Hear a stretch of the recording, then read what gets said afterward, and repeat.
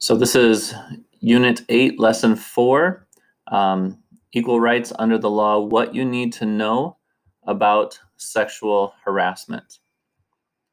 Sexual harassment can be defined as unwelcome verbal, visual, or physical conduct of a sexual nature that is severe or pervasive and affects working conditions or creates a hostile work environment. Let's look at what this means. Unwelcome. In other words, no behavior is sexual harassment if it is welcome. For this reason, it is important that if someone's behavior is making you uncomfortable, you clearly communicate that the person should stop. You can tell the person to stop, and you can communicate your message in writing or by your actions. Conduct of a sexual nature. Some of the behaviors that can be described as conduct of a sexual nature include comments about a person's body language, or clothing, sexual jokes, repeatedly asking a person out, asking a person for sex, or telling rumors about a person's personal or sexual life. Inappropriate touching of a person is conduct of a sexual nature. This includes kissing, hugging, any touching that a person indicates is unwelcomed. Looking up and down a person's body or making sexual gestures is an example of conduct of a sexual nature. Following or blocking a person is also an example of conduct of sexual nature. For example, standing in front of someone who is trying to pass through a doorway. Displaying sexual posters, drawings, pictures, or screensavers is behavior that is sexual in nature.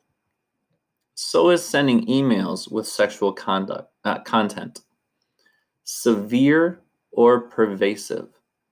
Severe means serious, and pervasive means the behavior happens repeatedly. A single incident is probably not sexual harassment unless it is severe. For example, a man's asking a woman out on a date once and having her refuse is not sexual harassment. Continuing to pressure her after she has clearly said she isn't interested or treating her badly after she refuses could well be sexual harassment. Affects working conditions or creates a hostile work environment. If repeated sexual comments make you so uncomfortable at work that your performance suffers, the sexual comments do affect your working conditions. If you are threatened with being fired, denied a promotion, given a poor performance evaluation, or asked to do less desirable work because you refuse sexual interaction with a supervisor, that is almost certainly sexual harassment. The supervisor's reaction to your refusal clearly creates a hostile work environment. There are federal and state laws to protect people from sexual harassment. Some of these laws only apply to businesses with 15 or more employees. Employers are usually required by law to prevent and stop sexual harassment. Sexual harassment laws protect students as well. A professor cannot sexually harass a student. Both men and women can be victims of sexual harassment, and both men and women can be guilty of sexual harassment. Sexual harassment can occur between members of the same sex.